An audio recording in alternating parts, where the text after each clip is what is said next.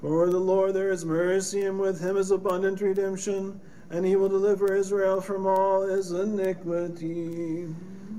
Contest corresponding to thy training, thou didst bear patiently, O lauded Febronia, in mingling martyric blood with the sweat of labors, in asceticism and in sub-benefactor Christ, bestowed upon thee a twofold victor's crown, and beautifully arrayed in light and splendor thou didst ascend to him, as a virgin without reproach, and a martyr above defeat. Praise the Lord, all ye nations, praise him, all ye people.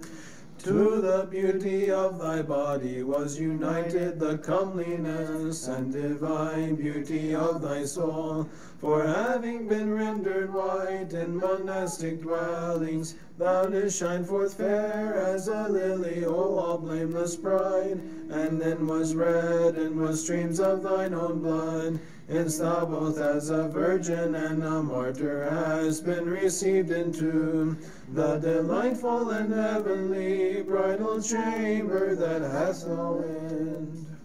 For his mercy is great toward us, and the truth of the Lord endureth forever.